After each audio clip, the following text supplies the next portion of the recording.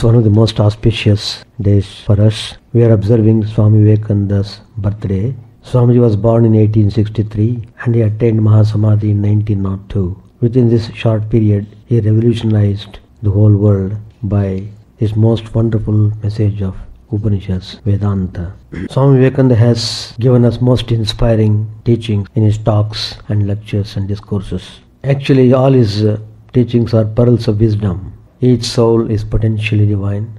The goal is to manifest this divinity within by controlling nature, external and internal. Do this either by work or worship or psychic control or philosophy, by one or more or all of these, and be free. Condemn none. If you can stretch out a helping hand, do so. If you cannot, fold your hands, bless your brothers and let them go their own way. You cannot believe in God until you believe in yourself. When we really begin to live in the world, then we understand what is meant by brotherhood or mankind, and not before. The world is the great gymnasium where we come to make ourselves strong. Feel like Christ and you will be a Christ. Feel like Buddha and you will be a Buddha. It is feeling that is the life, the strength, the vitality, without which no amount of intellectual activity can reach God. The will is not free. It's a phenomenon bound by cause and effect. But there is something behind the will which is free. The more we come out and do good to others, the more our hearts will be purified and God will be in them. There is nothing beyond God, and the sense enjoyments are simply something through which we are passing now in the hope of getting things. I may have to be born again, you see. I have fallen in love with mankind. It is good to love God for hope of reward, but it is better to love God for love's sake. And the prayer goes, O Lord, I do not want wealth, nor children, nor learning. If it be thy will, I shall go from birth to birth. But grant me this, that I may love thee without the hope of reward. Love unselfishly for love's sake. My nature is love him. And therefore I love. I do not pray for anything. I do not ask for anything. Let him place me wherever he likes. I must love him for love's sake. I can't trade in love. How to worship him? Through love. He is to be worshipped as the one beloved dear than everything in this and the next life.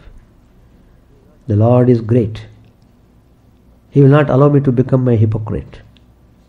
Now let what is in come out. God of truth, be thou alone my guide. God is the ever-active providence by whose power systems after systems are being evolved out of chaos, made to run for a time and again destroyed. Why should a man be miserable even here in the reign of a just and merciful God?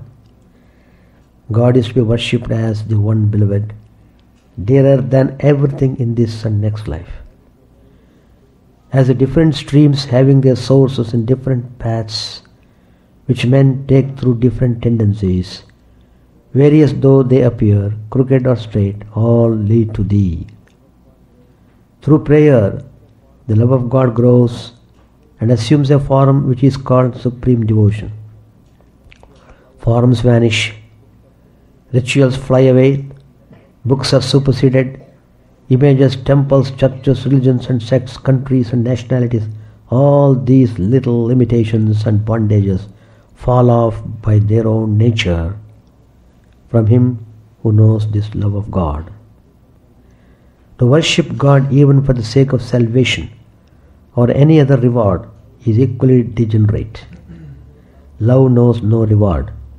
Give your love unto God, but do not ask anything in return, even from him, through prayer. Prayer is divine love alone.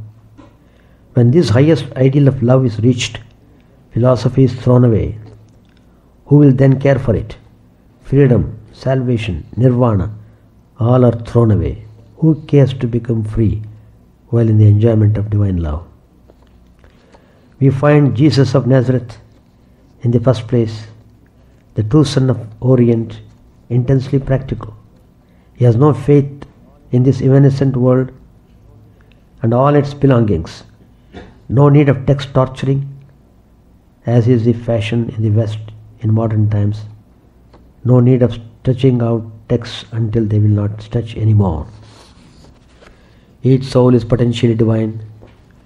The goal is to manifest this divinity within by controlling nature, external and internal.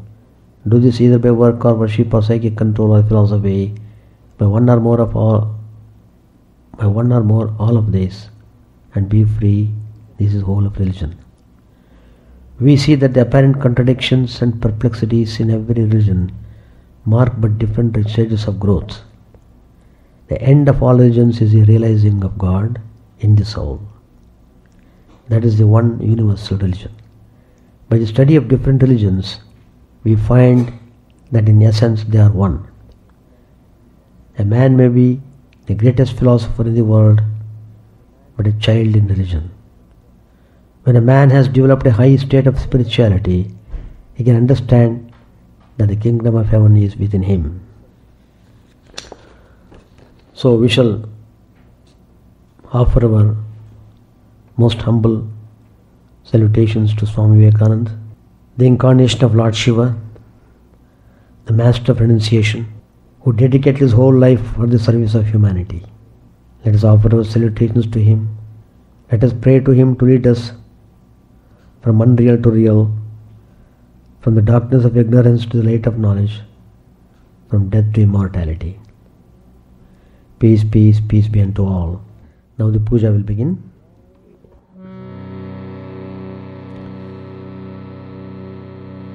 जय भगवान श्री रामकृष्ण देव की जय, जय श्री महामाई की जय, जय श्री स्वामी जी महाराज जी की जय, जय श्री स्वामी ब्रह्मानंद जी महाराज जी की जय, जय श्री सर्वदंतन की जय, जय श्री गंगा माई की जय।